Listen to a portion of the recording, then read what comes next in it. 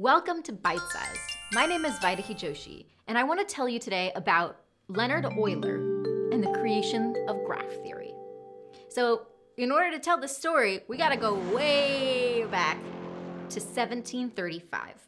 There was this little town called Königsberg. And Königsberg was actually 7 separate settlements.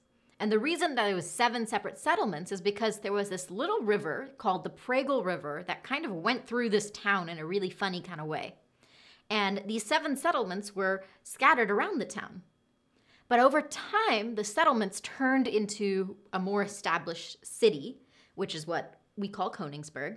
And the city was connected with bridges. Specifically, there were 7 bridges that connected these former settlements. So back in 1735, I guess there weren't a lot of things to do when you were bored, so people had to improvise. They had a game that involved walking over every single one of the 7 bridges in the town, but only walking over each bridge once. And they used to take these long walks and try to solve this puzzle, but nobody could actually seem to do it. Word spread to another neighboring town where a mathematician heard about it. You might have actually heard of this mathematician. His name was Carl Gottlieb Euler. Euler heard about Königsberg and its interesting problem, and he actually wrote to one of his other mathematician friends, because you know mathematicians are friends with other mathematicians, of course. And he wrote to his friend named Leonhard Euler.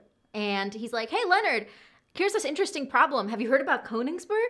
It's so interesting, I'm sure you could help me figure it out. You're a mathematician, you're into this, right? What do you think the solution is? And Leonhard's got a little bit of an ego, and he's just like, this is too easy of a problem. I'm kind of above this, I don't need to solve it.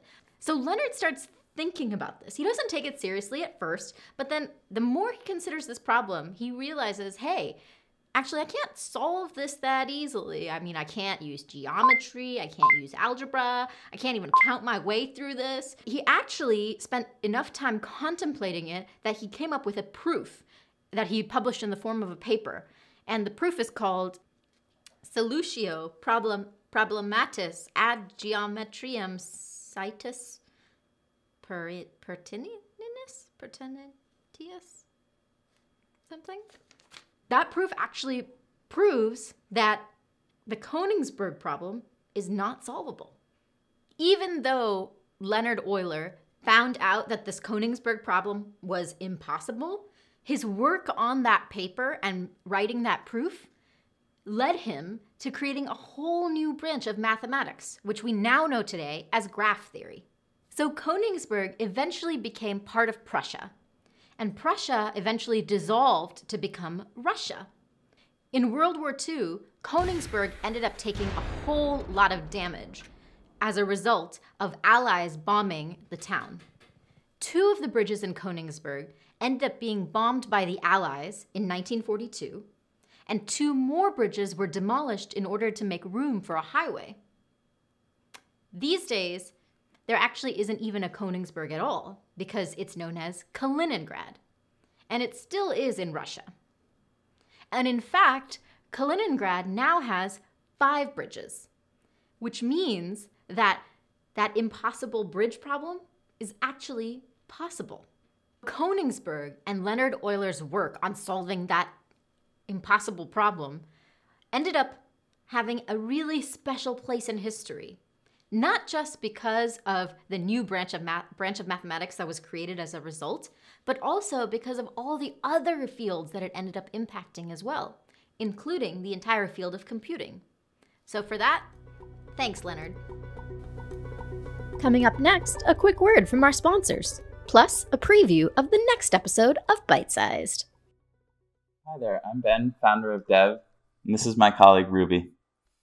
Today's episode of Byte Sized was sponsored by Heroku, which we use at Dev to power our site. It scales up, it scales down, it really gets out of the way when we need it to. I left an article below the video really going into the nuance of why we use it, why you might want to use it for your company or your personal project, and I hope you check that out. Thanks to Heroku for being a sponsor of this whole video series. It's been really, really helpful. And now a preview of the next episode of Byte Sized. What do you think, Ruby? Thoughts? Heroku? Ruby? I thought so. So Hermann Hollerith was an inventor who lived back in the 1800s, and he was living in the US at the time, and he worked on something really interesting, the American census. So I'm just gonna read the Italian or whatever it is. Is it Latin, maybe? Or maybe it is Latin. It feels like it should be a language I can understand, because it feels kind of like a little Spanish, a little Italian, but then I read it and I'm like, I don't know what this is. Should have taken Latin in school, it would have helped me. Probably not.